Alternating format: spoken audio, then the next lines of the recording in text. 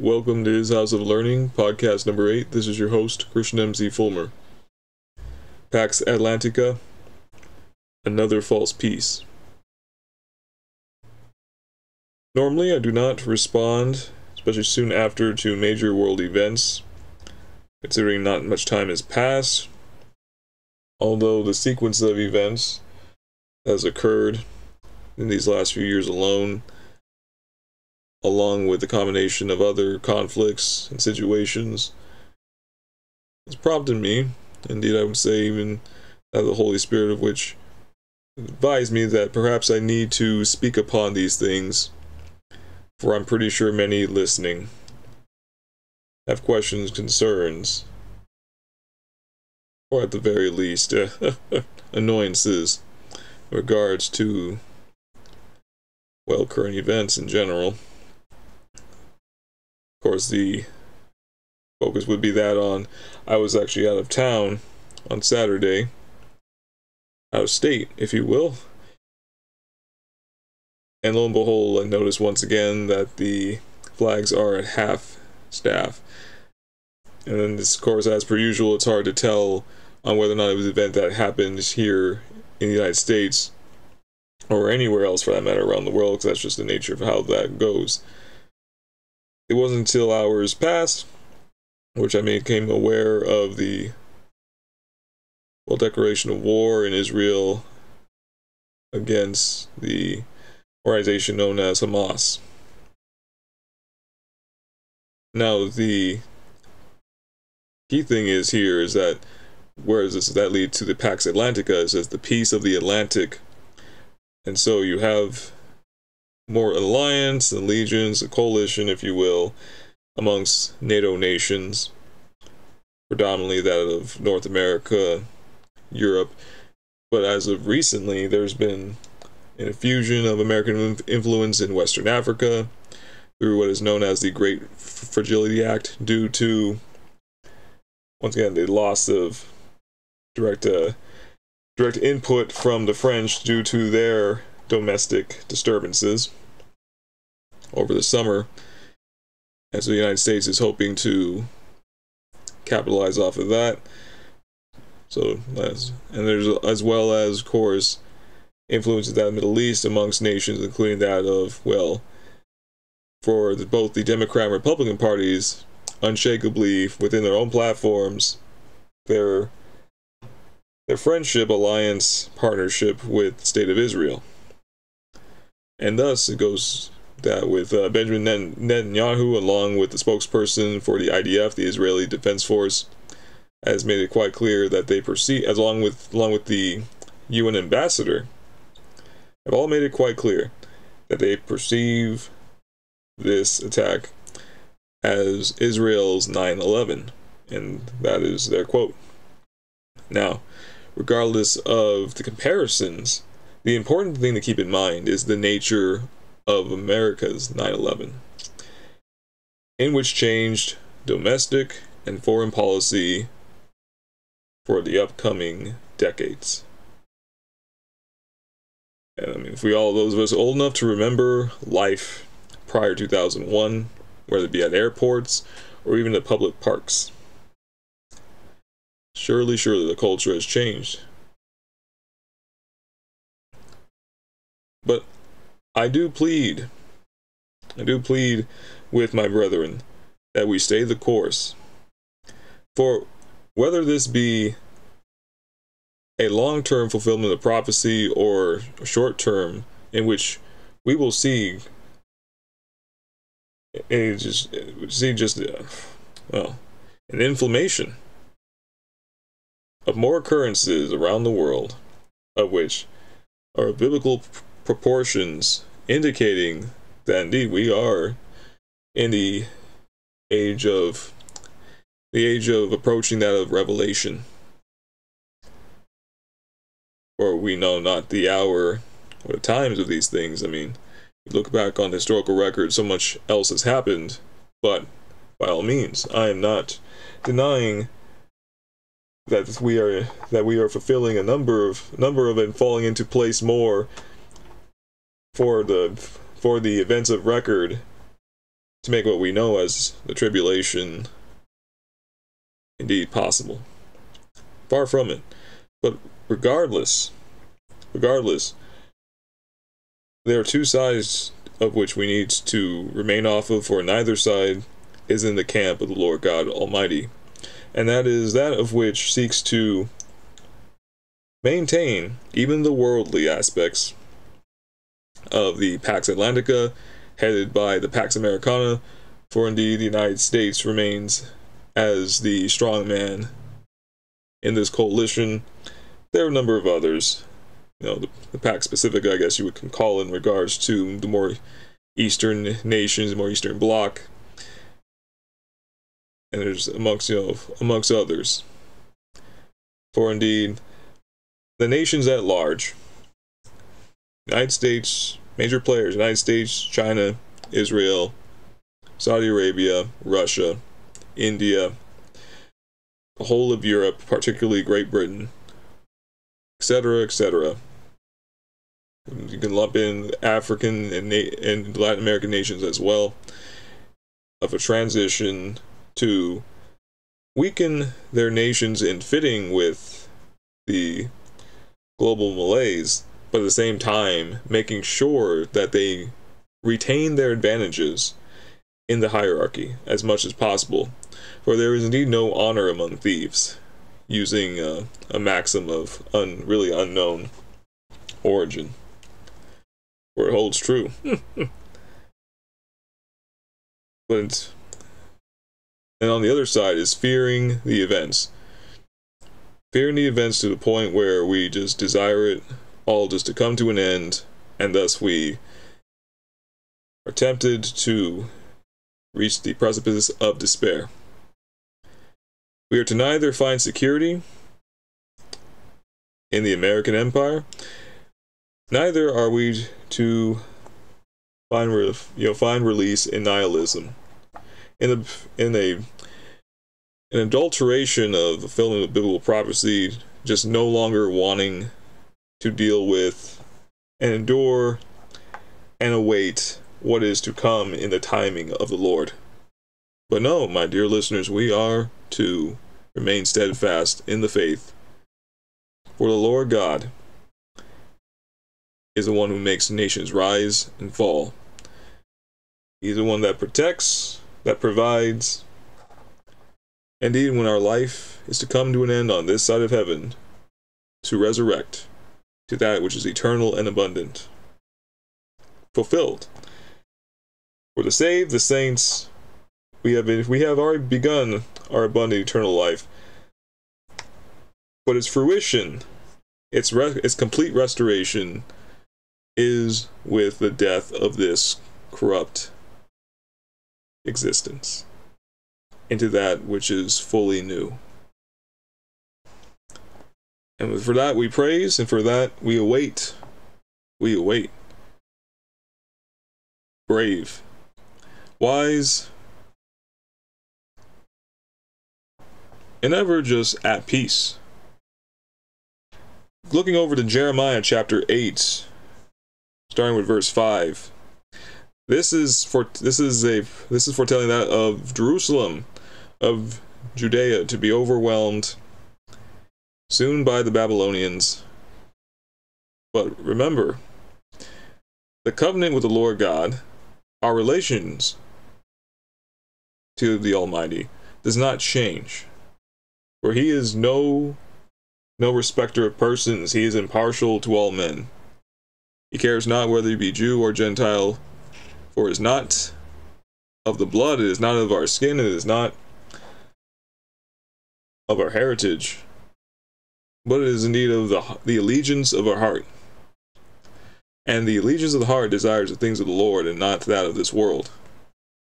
For we, as Christ says, are in the world, but we are not of it. So indeed, shrewd as serpents, we do what we need to do to go about our daily lives, but we are to be gentle as doves, and not embrace the confusion and just I dare say just the distractions and politics and nonsense which constitutes the affairs of Antichrist. Let us not indeed need to waste our time with those who have no reverence for the very word of our Lord. For example, Jeremiah chapter 8, verse 5. And this can very well apply to our nation, and whether or not the United States of America persist in the near future is irrelevant. For whether it stands on paper or not, into or past our lifetimes, the question is, do we idolize the false peace of its reign, of its existence? For there, I will say, you will find no such thing. And as you've already witnessed, since our 9/11, since 2001, my dear listeners, for those of us who are old enough to surely remember this, remember the life prior. Those of you who are too young to remember a life before then, look into it, and you will find that in the place of peace has been deception, corruption, amusement, bread and circuses. To which I say, what is my evidence? The great number of those of us in younger generations who decide to end their life because, in spite of the Pax Americana, the Pax Atlantica, the stronghold as of which, us being a world power, we found no peace in our hearts, and it was not well with our soul. So with that said, let's turn to the Prince of Peace, for his reign is forevermore. Jeremiah chapter 8, verse 5. Why then is this people of Jerusalem slidden back by a perpetual backsliding? They hold fast deceit, they refuse to return. I hearkened and heard, but they spake not aright. No man repented him of his wickedness, saying, What have I done? Every one turned to his course, as a horse rusheth into the battle. Yea, the stork in the heaven knoweth her appointed times, and the turtle and the crane and the swallow observe the time of their coming. But my people know not the judgment of the Lord. How do ye say, We are wise, and the law of the Lord is with us? Lo, certainly in vain made he it. The pen of the scribes is in vain. The wise men are ashamed, they are dismayed and taken. Lo, they have rejected the word of the Lord, and what wisdom is in them? What wisdom is in them? If anything, 2020 should have been a grand lesson indeed. A valid question, once again with ask, what wisdom is in them? And that's just not those who draft the laws, who execute the laws, who judge, interpret the laws, but for those of us who preside over living out and weighing in, or perhaps being too amused to care for the nature of the law.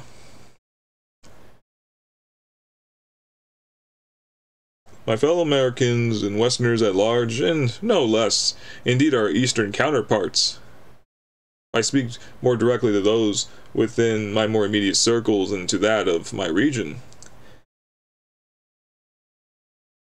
For I find it that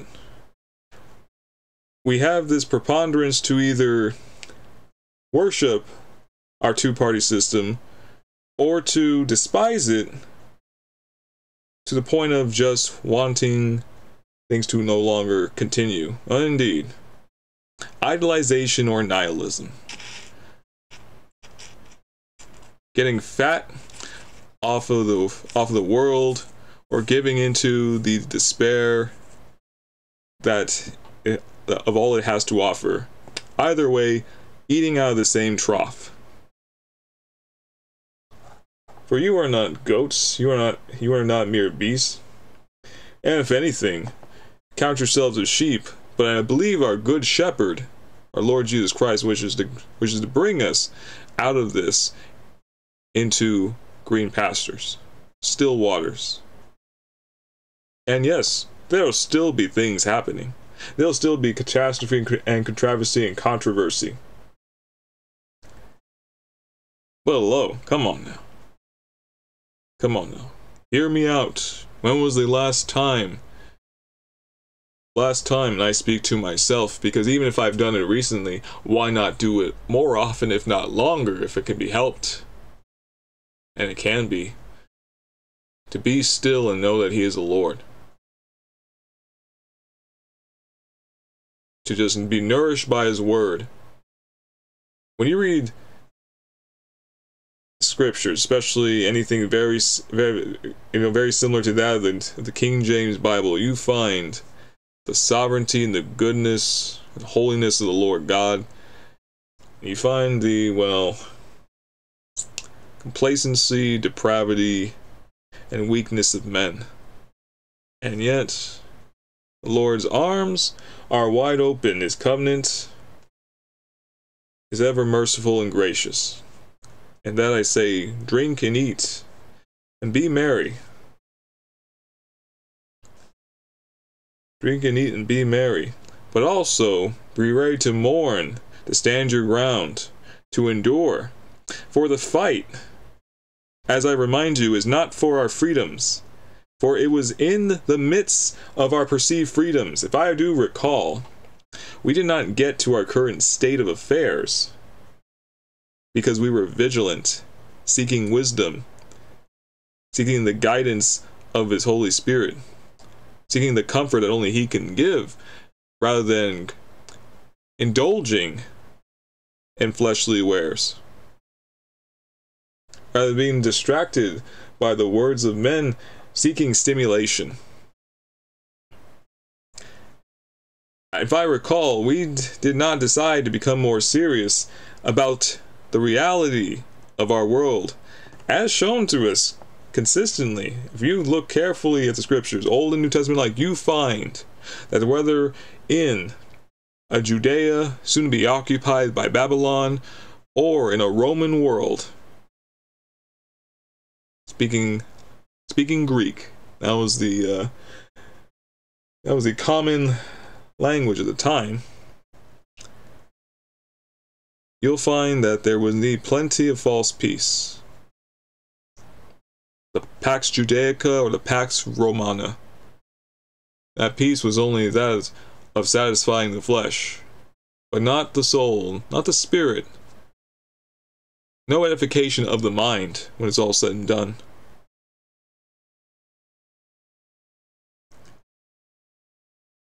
I hearkened, verse 6, I hearkened and heard, but they spake not aright. No man repented him of his wickedness, saying, What have I done? Everyone turned to his course as a horse rushes into the battle.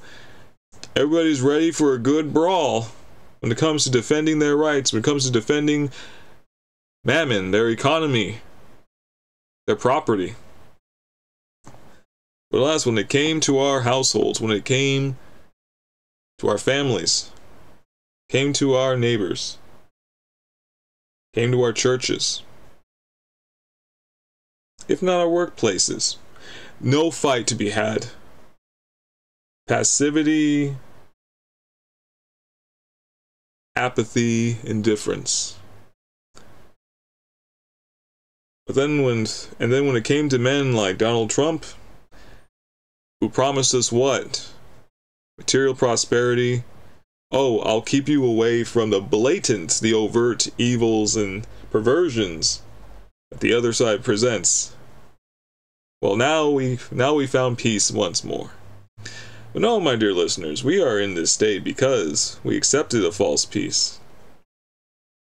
And with that, what future does our land, does our people have, not just here in the States, but around the world? Verses 10 onwards. Therefore will I give their wives unto others, and their fields to them that shall inherit them. For everyone from the least even unto the greatest is given to covetousness, wanting more, wanting what they don't have. From the prophet even unto the priest, everyone dealeth falsely. For they have healed the hurt of the daughter of my people, slightly saying, peace, peace, when there is no peace. Were they ashamed when they had committed abomination? Stopping there for a moment, we speak of Donald Trump's amongst anybody else like him in regards to, once again, well, he kept sodomy away from our children. She kept it from being institutionalized in the military. Now, if you're an adult and you indulge in it, fine. Abomination is okay as long as you're over 18 and it's not being browbeaten into American institution. Otherwise, if it's consensual, it's okay. If I do recall, before and during his time of presidency, he waved that rainbow flag proudly, influencing the Republican Party, the supposedly Christian or Judeo-Christian, side of the equation. But then again, if you really do look at the Democrat side, there are actually a fair number of those who identify as believers too. But alas, what is there to speak of being in the covenant but not following it? Nay, they were not at all ashamed, neither could they blush. Therefore shall they fall among them that fall. In the times of their visitation they shall be cast down, saith the Lord. I will surely consume them, saith the Lord. There shall be no grapes on the vine, nor figs on the fig tree, and the leaf shall fade, and the things that I have given them shall pass away from them. Why do we sit still? Assemble yourselves, and let us enter into the defenced cities, and let us be silent there. For the Lord our God hath put us to silence, and given us water of gall to drink, because we have sinned against the Lord. We looked for peace, but no good came, and for a time of health, and behold, trouble. And it goes on to mention, what? The oncoming enemy. The oncoming enemy. Dare I say, indeed, the possibilities, my brethren, are there. There is just boastful talk that the United States will be here until the end of the century. It's like almost a guarantee. These countries in here is like these predictions, these prophecies, if you will. Oh, these countries shall persist. And yet, why? What do they measure? Mammon. They measure flesh, blood, gold, silver, stone, wood, and now even what? Data. The capacity to calculate and process information. All these worldly, fleshly measures. Let me give you a little bit of background in regards to, if you recall, the statue that Nebuchadnezzar saw in a vision, interpreted by Daniel. The statue had a golden head, Babylon itself, a silver chest, 2 arms, the Medo-Persians Empire, and the abdomen of bronze, the Greeks. The legs of iron, well, as far as we know, the Romans. But then the feet of iron and clay. Perhaps today or soon. We know about the first 3 for sure. What's so significant about this? Every single kingdom that succeeded was technically weaker and more frail than the previous, and yet was defeated by it. I want you to think about that. A progression of weaker political powers defeating the previous. It was all the will of the Lord. Now, once again, am I saying that the United States shall fall in our lifetime? No. But neither should we be in despair of its defeat or overly anxious. Once again, then no believer, no child of the living God should be long awaiting the sweet embraces of death. For you should indeed be living a life of strength, of power in His Holy Spirit, of sound mind today, regardless of the situation and circumstance, because as we can see, it's all up to Him. And if you reading Jeremiah, who and what should you be afraid of more? Who's in the White House? Who sits in power? The World Economic Forum, the World Summit, the European Union. We're the generals of NATO. Who's the Prime Minister or President of Israel? No, my dear listeners. Those men are set up in place and taken down in His timing. For if we recall, Babylon was a technological, commercial power unrivaled. And yet who was it defeated by? The Persian Empire, that of which, as historians and even contemporaries of the time would say, was ruled by civilized kings and highly educated, sophisticated priestly class, but amongst the masses were nomads and villages. Basically, as many people saw them as barbarians. So, the Babylonian Empire defeated by unified hordes, mostly by force. And then, what was this great power, grand in number and might, defeated by? The Greeks, except at the time, the Greeks were hundreds of small, individually, militarily insignificant city-states who were constantly fighting outsiders, and when they were done, such as the Persians, but then they were done, they were turning on and cannibalizing themselves. And yet, it was a Macedon, seen as the backwater of Hellas, of the Greek peninsula. It was a king of Macedon, Alexander, conquered the city-states and decided to spread their culture, their language, across much of the known world. And so it was the divided, backwater Greeks, Macedonians that were able to defeat the very political force, grand in number and wealth. Oh well, but once again, nowhere near as commercially industrious, acute in trade and commerce as its predecessors, the Babylonians, and likewise, same thing. Greeks, remember, after the death of Alexander, that empire divided into 4 kingdoms, and those 4 kingdoms we've gradually swallowed up by who? The Romans. And the Romans, when you look at their history, were comparatively to that of the Macedonians and Greeks, insignificant people. The Lord raises up nations and tears them down.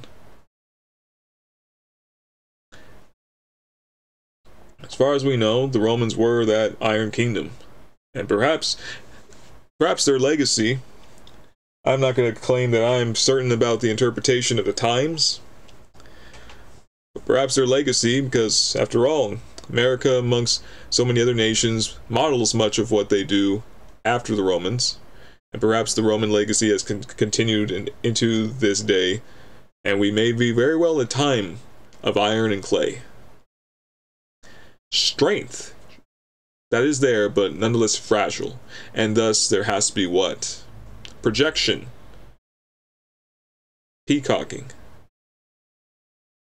Greater degree of the use of the art of war and propaganda, by which to make oneself look stronger than what one truly is at a given time and place.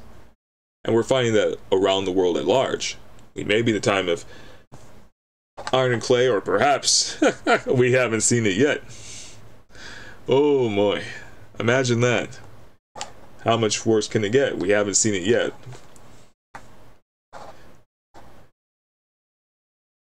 So what is this? What is this? And I emphasize these things because the next election is coming up. As far as I'm concerned, seems as trends go, things aren't going to get any more stable.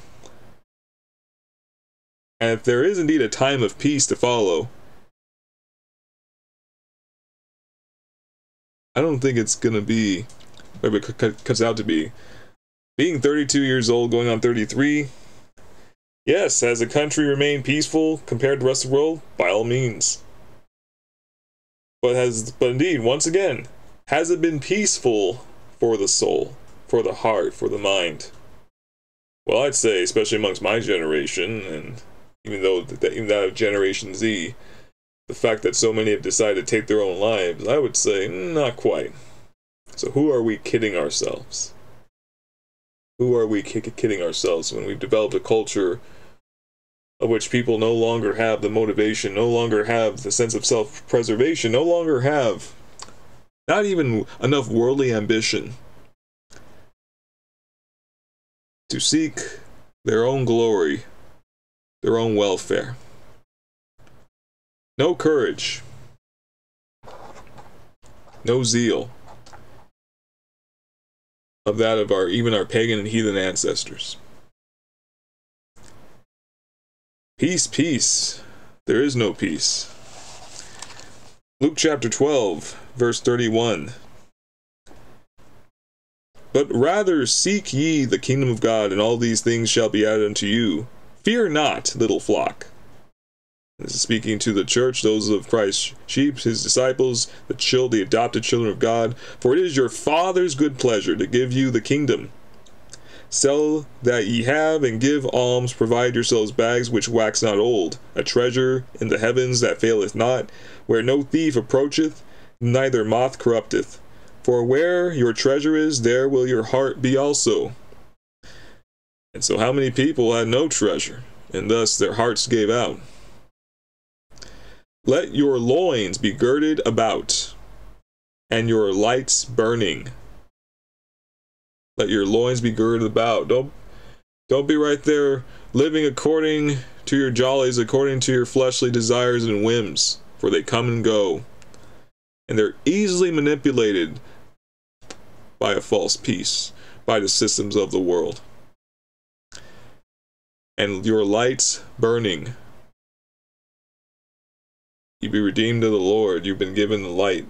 Now his spirit comes from him, not from you. Don't boast in it. Keep it burning. May it light your way, step by step. Walk in faith, step by step. We do it separately, we do it together, my dear brethren. Your trust is not in the false light of men, for there is indeed a false light movement. If you know of Brother John Blanchett, he's also known as E511 Ministries. I'll admit, a little bit of an ornery fellow, but I do indeed love the heart for the Lord, indeed the spirit of discernment, which he has. He hasn't posted anything recently, but he has quite a bit of work that is on the topics. And he, amongst others, warned, do not put your trust in men. For after all, I've heard recently how we need so many, it seems so many, the increasing voices, not just here in this country, but around the world. For some reason, I find it unnerving. I see men like Donald Trump, amongst others, to be saviors, to at least postpone, to at least hold back the tide of destruction. And whether or not that is true, the reality is this: he is not. People have compared him to Cyrus the Great.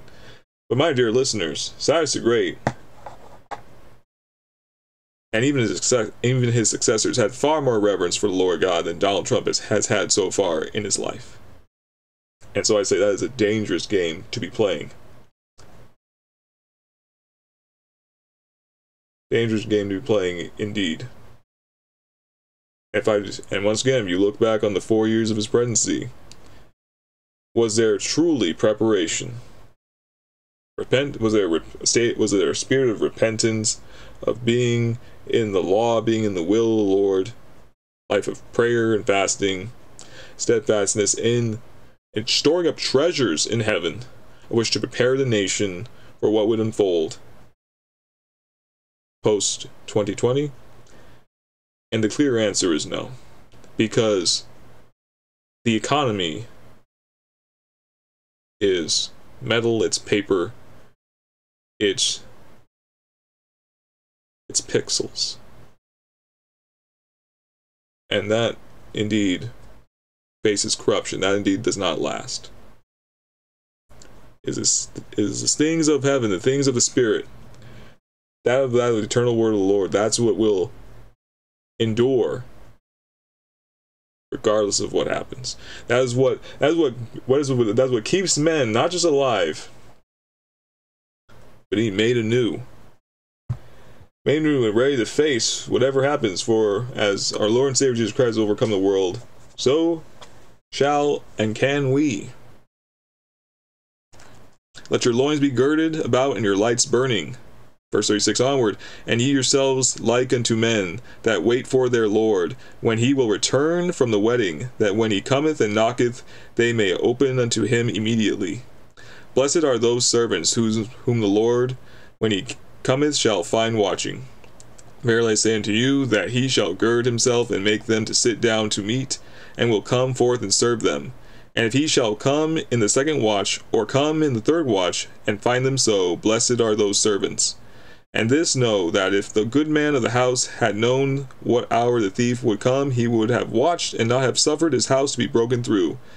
And how many men have allowed their homes, whether it be single, married, or families, allow their homes to be robbed, their hearts, souls, their minds just plundered.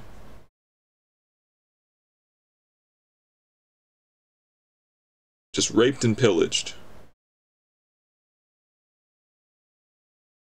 And continually make concessions, concessions, pay tribute, compromise, to at least keep the false peace, promise the promises of covetousness, of economic, material prosperity.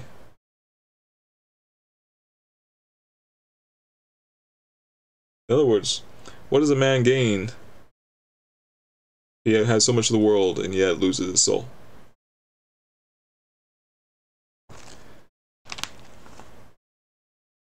As the thing, you probably think, am I against the Republican Party? Of course not. I've already told you I'm against both sides. They're just it's the uniparty. It's the two-party system, for goodness sakes. That name itself should be a pretty big clue. And it's no.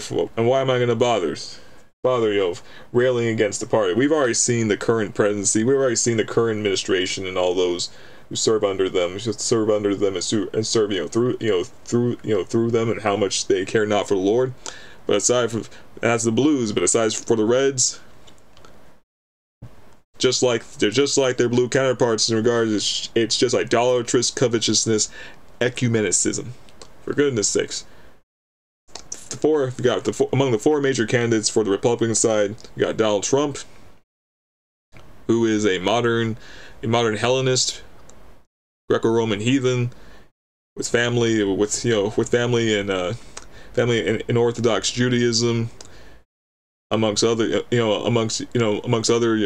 systems of belief in spirituality. You have Ron DeSantis, a staunch Roman Catholic. You have Vivek Ramaswamy, who is a monotheistic Hindu, and then also you want to throw in Nikki Haley, who likewise is ecumenical in that she is, quote unquote, a Christian with her United Methodist husband, but nonetheless still engages in her Sikh background, engages in Sikh spirituality and ceremony, certain holidays, especially when visiting her parents. In fact, she's even said that she cares not whether or not they become Christians, that they, quote, do what is best for them. So once again, and what was Babylon? What was Persia? What was Greece? What was Rome? They all touted justice, prosperity, peace, and yet they all did what? They had no fear of the Lord. And just like Judea too became like Egypt, fell. The great city of Tyre, for centuries was seen as an indestructible city-state, fell. To who? Alexander the Great and his formerly backwater army of Greeks and Macedonians. The Lord raises and tears down nations, but he preserves his people. He provides for those in his fold. His flock is secure, not in everything that they want, but in all that they need, especially for his good work. Lastly, 1 Timothy chapter 6. And that's another thing too, is once again this preponderance of trying to either maintain ourselves within the Pax Atlantica, because a lot of us perceive, even though we're American citizens, perceives ourselves as global citizens of the world. It's a very popular thing, even amongst conservative and Christian, quote unquote Christian, universities and colleges.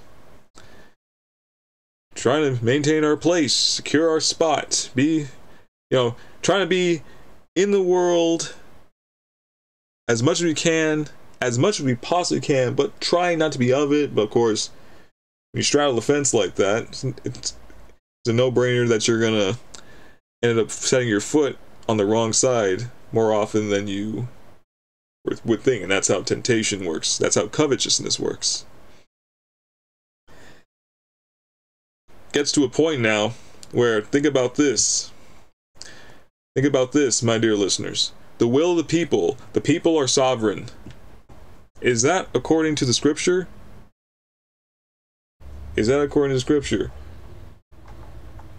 If the political powers don't recognize that the rights that you've possessed, you get to overthrow them, and it's still the will of the people. Is that biblical? Because I find it interesting how there's a number of voices, both sides. Think about this. This is both sides of the equation, both left and right wing, in which say that they have as much as they disagree, if not hate each other, there's this thing of, well, we need to accept the reality that we live in a two-party system. And so we need to participate and keep it going. And why? Because, for the will of people, and America is, it's the strongest, most free nation. Well, free to do what? It's kind of strange how everybody always scapegoats the South.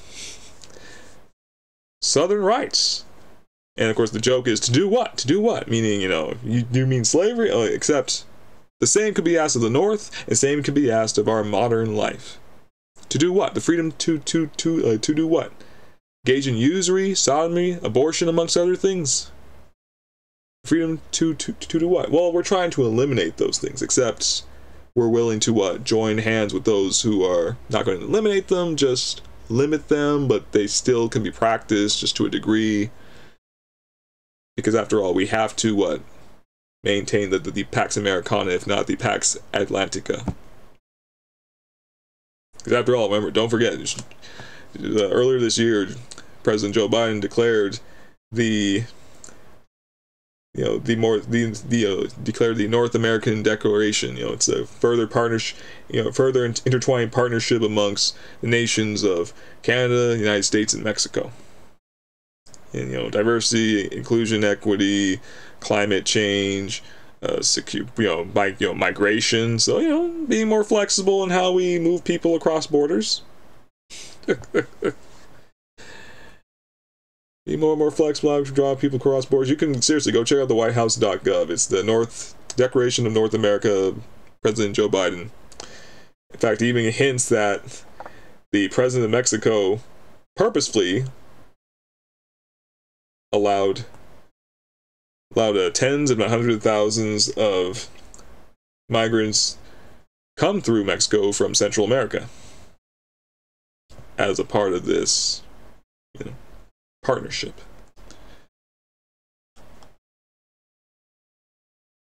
Anywho, but then as once again, two-party system. But then you want to work with people who want to limit but still allow usury, sodomy, abortion, etc. And then for those of us who don't want to participate in the system anymore, well then, some people even say, you should leave. It's kind of strange too, because the irony is, it's also said that, well, we need to participate in the system. Why? Because then we are rejecting what our founding fathers fought and died for. And to me, that is foolishness, because if you also look at what the founding fathers said, you shouldn't accept this. You shouldn't tolerate it. You shouldn't be complacent with the current state of affairs. For goodness sakes, they said we're not participating in this British Commonwealth anymore. We're going to create our own governments, and if you try to subdue us, we'll shoot you. Granted, you can look at that, and arguably it was only one third of the American colonial population that actually said that and did it. So that's another debate. That's another thing to look into. That's another thing to be mindful of when it comes to our historical record and the nature of the relationship between the common man and the political authorities have been established throughout the centuries. So yeah, either way, whether it be accepting the two-party system is neither biblical, nor is it even in accordance with the early revolutionary wishes of the founders. But I digress on this point, because once again, what does the scriptures have to say about these things? 1 Timothy chapter 6. I dare say, my dear brethren, our first topmost priority should not be the acquirement of political power and economic gain, but in making sure that we are right with the Lord and our households stand upon the firm, unshakable, unmovable rock that is our Lord and Savior Jesus Christ, and not have anything else other, whether it be the American government, a political party, and entities such as any Protestant denomination, organization, any pseudo church such as the Roman Catholic Church, any cult such as the most American of them, the Mormon Temple. The Mormons will be the next segment of the Members of Mystery Babylon series. I'll be connecting them to a lot of current things, including The Chosen, as well as that of mainstream American politics, and also what is known as quote-unquote independent politics and alternative economy, where they have quite a bit of their tendrils in that as well. Beware, beware. The Mormons which wish in their own way to preserve, and they're succeeding quite well, the Pax Americana, if not the Pax Atlantica. More on that on my main channel, His House of Learning, coming hopefully soon. With that said, chapter 6, 1 Timothy, let as many servants as are under the yoke count their own masters worthy of all honor, that the name of God and his doctrine be not blasphemed. So here's the thing. Is your first prime concern offending the Lord, or trying to, quote, attain your freedoms? The enlightened version of life, liberty, and the pursuit of happiness, a sovereignty of the people. Because after all, don't forget, that was one of the wishes, in a way, one of the wishes of the Israelites, who refused the kingship of the Lord in favor of that of the man, who they were given full instructions that, hey, if you surrender, if you delegate this power, this authority to this man in his court, corruption and strong arming and usurpation of your of your line of work, your household, and your very well-being shall unfold. Let the Lord deal with these things first and foremost. Listen carefully. Verse 2 onward, and they that have believing masters, let them not despise them, because they are brethren, but rather do them service, because they are faithful and beloved, partakers of the benefit. These things teach and exhort.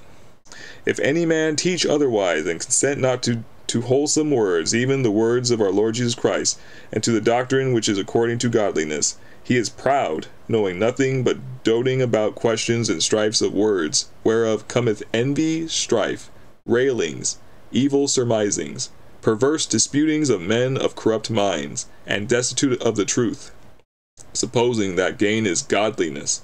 From such withdraw thyself. But godliness with contentment is great gain. For we brought nothing into this world, and it is certain we can carry nothing out. And having food and raiment, let us be therewith content. But they that will be rich fall into temptation and a snare, and into many foolish and hurtful lusts, which drown men in destruction and perdition. For the love of money is the root of all evil, which while some coveted after, they have erred from the faith, and pierced themselves through with many sorrows. What are you waking up for on a daily basis? What treasure are you accumulating? Where is your heart? Are you idolizing a false peace, a Pax Romana, a Pax Americana, Pax Atlantica, Pax Europa, Pax Pacifica, Pax Africana, wherever you are in the world? Or is your heart failing? Because these things don't suffice. Well, of course not. It's not the way, the truth, and the life. So yes, your life feels like it's ending. Because you refuse. You refuse to eat of his, to eat the bread of life, his word, to drink the water of life. Need to sup from that of his Holy Spirit. You fail to allow him to be shepherd over yourself, if not your very home. And it's a reminder to me as well to press in, to abide in him, lest my heart fail. For indeed, my dear listeners, there's no telling what will take place. Major events are unfolding. I mean, after all, for a while, the three major conflicts of which been talked about for years is that between Russia and Ukraine, or NATO and Russia, if you will. So we're already halfway there, in essence, with that one. Between Israel and Iran, well, Israel's at war with Hamas, and Hamas is said to be an extension of Iran. So we're halfway there with that one. The next major one is between the United States and China. And my sister, I found out from my sister, amongst others, that next year that there'll be that a lot of people will be redeployed for more frequent and larger patrols of the South China Sea and the Pacific at large. There's no telling what will occur in due time and how it will unfold, whether we will stay afloat, whether we will win or lose. There's no telling. But beware. Beware of peace, people say, but there is no peace. And why? All you gotta do is look at, is there any fear of the Lord? Is there any repentance, any reverence for his word? Is it shocking then to see confusion? To see strife? to see idolatry, to see abomination, to see perversion, to see men lose, to see men's hearts giving out, to see men clinging to their loins.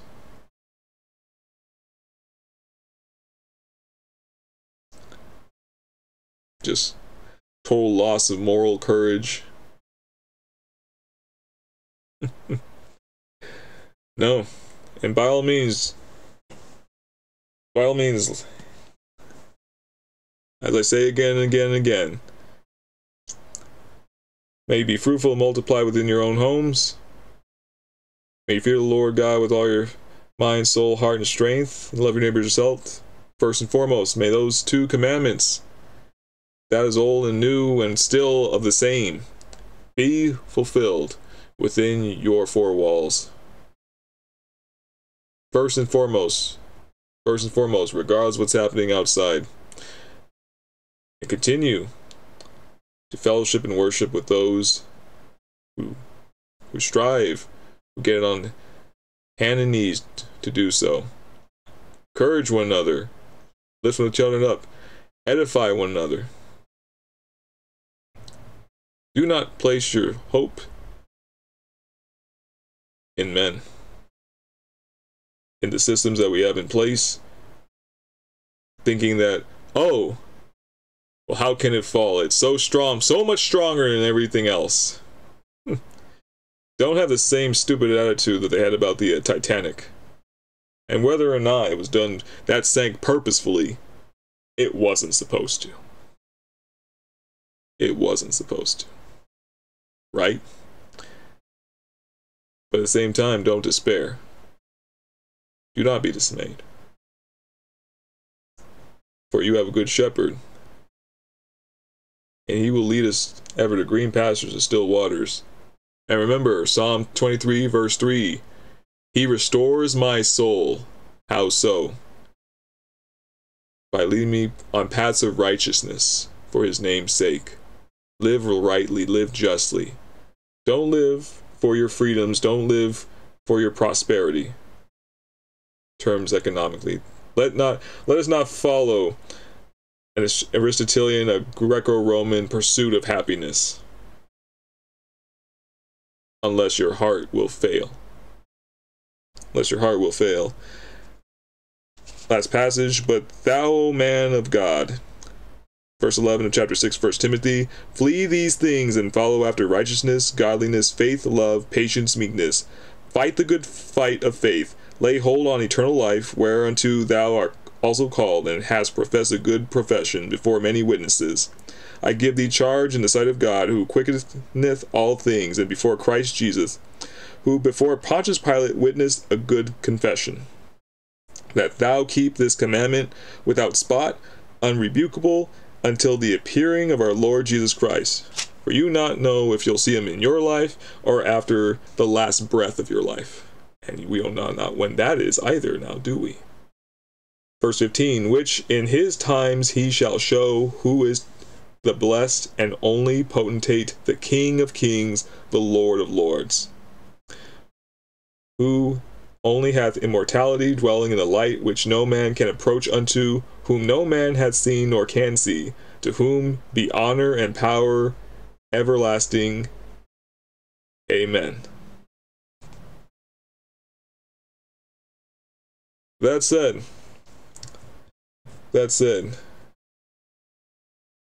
my dear beloved brother, may we enter into the throne room of our Prince of Peace, the King of Kings, the Lord of Lords, the potentate of all that has, is, and will be. He is the Word, the way, the truth, and the life. And with that, our hearts shall not fail, and we will outlast any kingdom, any false system of men. This is Christian MC Fulmer, signing out.